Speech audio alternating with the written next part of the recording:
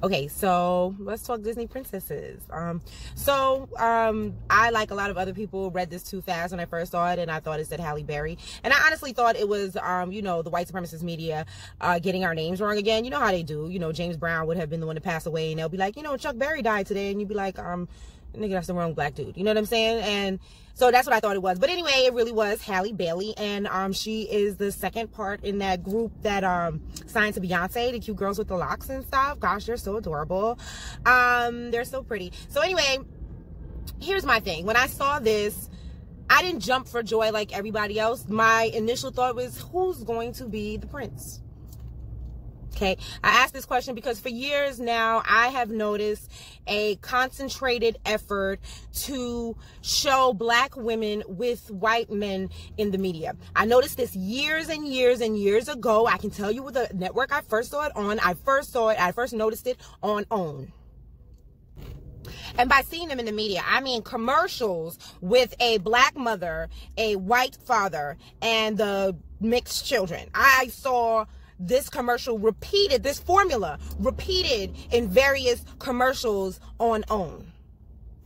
Don't you think that's an interesting demographic? See, I have an advertising background, and I know that they put certain ads for certain demographics, and it seemed like that ad, they were trying to reach the demographic of OWN.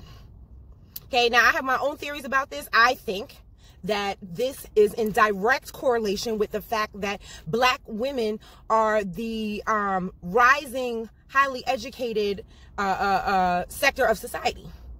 The majority of college graduates are black women. So I believe that that is a concerted effort to remove whatever wealth that may bring from the black community. Just as back in the day, the focus was black men, especially those in sports, because they were trying to remove that money and separate it from the community. Now, you can love whoever hell you want to love. You do whatever you want to do. I'm not going to talk about you, and I'm not going to tell you what you should and should not do, because people do whatever the fuck they want to do. I'm just saying, I noticed this shit a long time ago. And I look at this Disney princess, this mermaid thing, and I'm going to ask, who is going to be the prince? Who? Once I see the prince, then I'll make a decision on whether it's time to celebrate or not. She's still cute as a button. But like I said, I'm watching. I'm waiting. I want to see what's going to happen.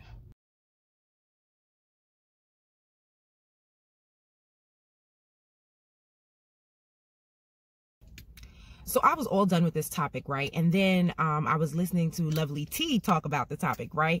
And she played like this little clip of Little Mermaid singing, I want to be part of your world, right? And then it's like my synapses just started firing, okay?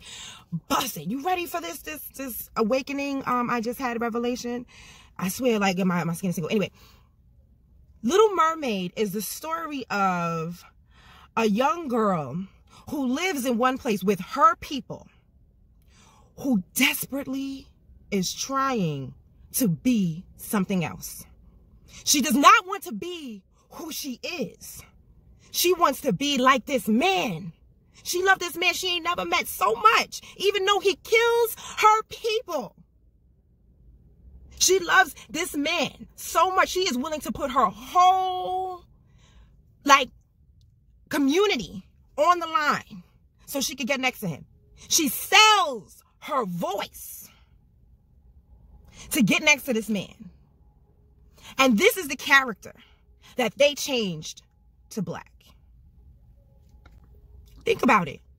The whole movie, she was trying to adapt. Even when she finally got legs, she was wobbly. She was trying to adapt to a world that was completely foreign. It's so clear.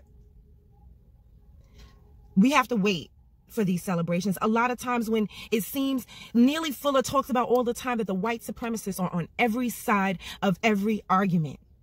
We can't be so quick to take everything from people. You know, it's like there's a story, and I don't remember where this story, it could be an African story. I don't remember who I heard this story from, but there's a wolf, and he is trying to, like, eat something, and they set a trap for the wolf where they put some meat on a sword. So now when the wolf licks the sword, he cut his own tongue. So he thinks that he's eating this meal when in actuality, he's bleeding to death. And that's what happens a lot of times when the white supremacists give us stuff. It looks like it is the best thing since sliced bread, but in actuality, it is killing us.